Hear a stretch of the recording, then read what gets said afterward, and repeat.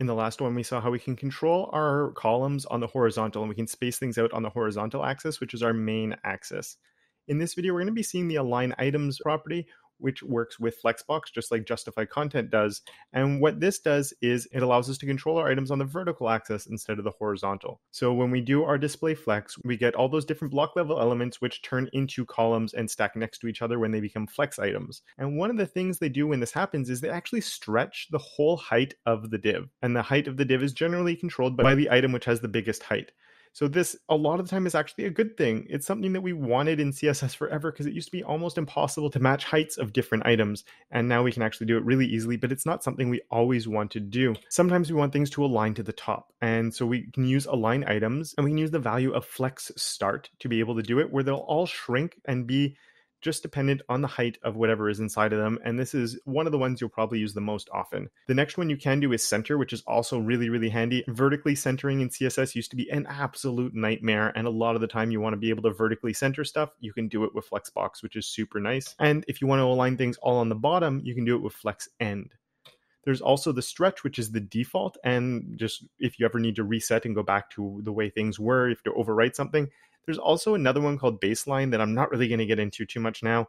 It's the one that people don't use very often. It deals with the text inside the elements, and it's a little bit weird, but there is the baseline one as well. So to take a look at an actual layout, what I've done is I've taken the layout that we were working on before, and I've eliminated a bunch of the content just so we can focus on these three columns here. I put a blue border on our columns container just so we can see it, and I've put the pink border or the magenta border here on our columns. All of these borders are just to help illustrate what's happening with all of it. So as I mentioned, when we do a display flex, everything turns into a column, and by default, they stretch to match the height of their parent. And the height of the parent in this case, if you remember, any block level element by default will be a height of 0, but grow to fit the content that's inside of them. This is the one that has the biggest height on it. So our parent is growing to fit this middle container, and that means these other ones are stretching to match its height. Sometimes that's a good thing, but it's kind of weird that this brown box on the right side is stretching to fit the height there. I find that really, really awkward. So what I'm going to do is I'm actually going to put this on the side so we can take a look at it while we're working and really see things live while I'm editing some code here. So let's come down onto where we have display flex, and we have our justify content. So again, that's for the main axis, or generally the horizontal. We can switch that, and we're going to see that a little bit later on. But for now, justify content is on the horizontal axis, and then align items will be dealing with the vertical axis, or you're going to start hearing me say cross axis a lot more.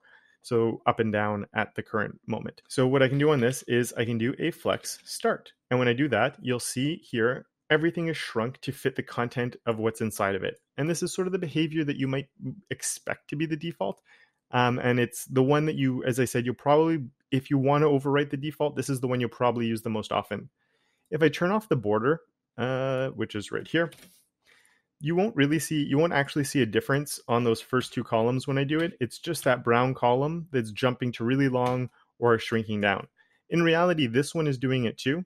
It's just because there's no background and there's no border on it, it doesn't actually make a big difference. So if you don't have any background colors or any borders, you probably won't have to worry about this too much. But as soon as you have something that has a border, has a background color, has a shadow on it, which we'll be exploring a bit later, all of those things will affect what's going on. So that's where you might want to bring in your flex start to make sure everything is shrinking down to where you want it to be. We also saw that we have a flex end, so that's going to push everything to sit along the bottom.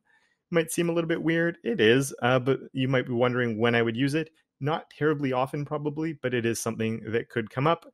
And then we have our center, which you'll use more often than you might think, and it can be really, really handy. As I also mentioned, there is the baseline.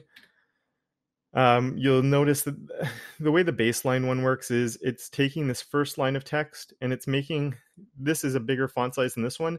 It's making sure all the text on that first line is actually sitting on, like there's this imaginary line that goes the whole way across under the first line of text in every box. So if we actually came and just for one, change the H2 font size here to, let's just double it up to 3, it's pushed my brown box further down.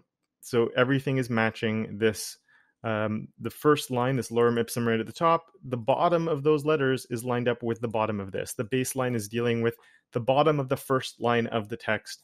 You probably won't use it very often, but I figure I'll bring it up because you might run into it at one point or another. So that is how the align items works. Let's go back to flex start. Now, the one thing that does drive me a little nuts is it's flex start, flex end, and of course center, and not flex center. I don't know how they decided that or why they decided it, but that's what it is, and we do have to live with it.